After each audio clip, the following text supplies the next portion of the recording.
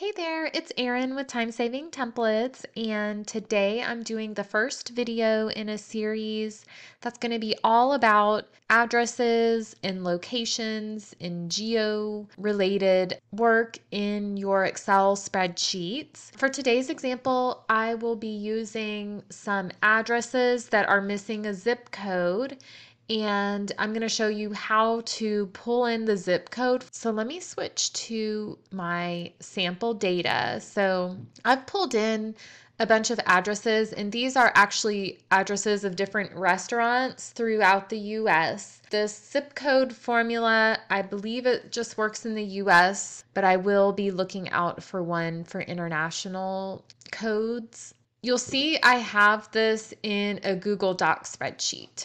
Usually I am typically using Excel spreadsheets, and I did originally have all my sample data in this Excel spreadsheet, but I've formatted it a little bit and uploaded it into Google Drive. So if you're not familiar with doing that, you can just go to your Google Drive, do a file upload, and find where you saved the Excel file. And once I uploaded the Excel, it shows this way, and I had to do file save as Google Sheet in order for what we're going to do to work. So the reason I'm using Google Drive for this example is because it's easier to get that zip code, because Google also owns Google Maps, and there are ways to do this in Excel, but this is the way I had used previously, and it worked just fine. What I'm going to do here is see the menu at the top. I have this extensions,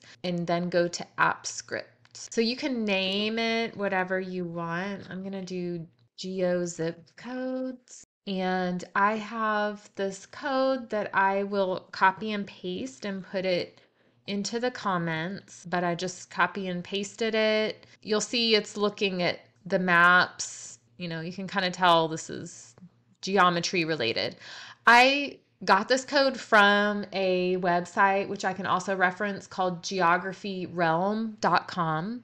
So it was pretty easy to copy and paste that in, and then click on save. And then now I'm going to go back to my worksheet. So now that I have that script in that side, I should be able to use a new formula equals. So I'm just going to start typing it here where I want the zip code. So equals geo to zip, and then open, then click on the address that is missing the zip code, and then close parenthesis, and it is taking a moment to load. And then there we go, we got it. And then I'm gonna drag this down. I've just got about 43 in my sample data set. Now, I did see something where this said it is limited to about 300 records at once. So if you have more than 300, you may have to do them into sections. But hopefully that helps. It's a lot quicker than having to manually look up any codes. Okay, so from here, now that we have the zip code pulled in, depending on what you are using these addresses for, if you need to combine the full address and zip code in one cell, you could do that. It's kind of the same as the Excel formula concatenate. And you're just gonna concatenate will just combine the two columns together that you select. I'm gonna put a space in between Texas and the zip code. So to do that, I need quotation marks, space, and then close quotation, and then add another comma, and then the zip code, and then we can close it. And then that way I get the full address. So that is how you can get the zip code in the Google Sheet. Now, if you prefer Excel like I do, you know, I would probably use this to pull in the zip code and then download it back to Excel, and maybe keep working in Excel that way. In the next videos, we're going to look at cases where we're trying to determine how far this address is from another address. So with a lot of the work that and a lot of the templates that I do is for human resources and compensation related. And one of the use cases we get in compensation is when there's different salary ranges based on where the employee is located. So you may need to know how far is an employee from an office, especially if there's a lot of work from home employees. You need to know how are you going to assign them to which compensation zone.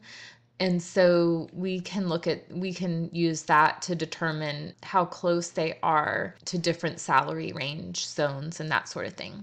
So I hope that helps. And don't forget that we do have some free resources here at Time Saving Templates. We're mostly specialized in spreadsheet templates for small businesses, human resources and compensation templates, and as well as rental property management templates. But if you go to timesavingtemplates.com/free resources, you'll see we have some free options in each of these 3 areas. So you can click on which one you're interested in for, small business, rentals, or HR. We have a compensation metrics cheat sheet, and we also have a free guide to get you started with Excel if you're just getting started. So feel free to check that out. And until next time, don't forget, I am here to help you streamline and save time when it comes to using your spreadsheets. And don't forget to like and subscribe, and I will see you on the next video. Thanks.